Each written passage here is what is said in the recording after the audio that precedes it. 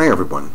We're just going to show here quickly that Obama and his machine are trying to bring as much chaos as they can leading up to the inauguration of Donald Trump, and that these signs are going to escalate as we near the end of the month. Do you see right up here in the corner? Look at that. 119. Do you see that? 119. That represents the beast rising, the 911 beast. And do you see here, this one congressman is now beginning to say that Donald Trump should not be president because of the Russia hacking. The Russia hacking has not been verified. It could have been a fake news story that Obama and Hillary Clinton started themselves to give them a net, if you will, through the election. In other words, something they could blame it all on. And now we are nearing this time of violence in the Bible, actually. And Obama is trying to bring as much problems as he can. Here we have this one gentleman here, an actual congressman, saying that Donald Trump should not become president. And now we have that they have pushed the Senate to open probe on possible Trump-Russia ties. At the same time as all of this, as prophesied in the Bible, Obama is leading 70 nations against Israel on January 15th, right before Martin Luther King Day and such. But you see this here? In the Bible it talks of when Satan goes against Israel, there will be great destruction coming across the earth. And Obama is leading 70 nations against Israel on the 15th. That doesn't mean we know if something's going to happen or not. Who knows? Now at the same time as all of this, the corrupt woman Loretta Lynch, who was found conspiring with Bill Clinton during the elections, is now coming out and talking all about police violence and condemning the police in Chicago, a city that has thousands of young black men killed by other black men in gangs.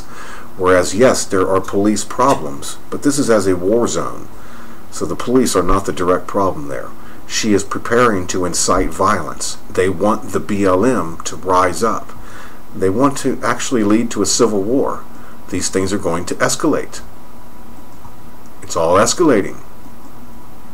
Everything's being set in place as now they go against Israel and they prepare the USA for violence. It's all shown right here in this main Bank of America mural. This represents what is called the Large CERN Hadron Collider opening up and something coming through the abyss. It's the Bible end times. And it shows right here they want the Black Lives Matter group to attack the police.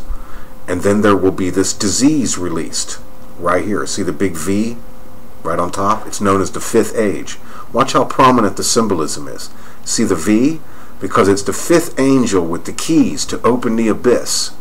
The fifth angel with the keys to open the abyss is the 911 beast that opens the abyss.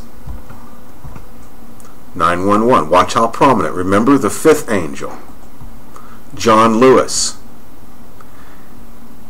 He is the U.S. representative for Georgia's 5th congressional district. Do you see how the symbolism always plays out? The fifth angel with the key to open the abyss that brings violence. Yes, brings violence. There they are. This will incite violence against the police. They are all conspiring, all of them.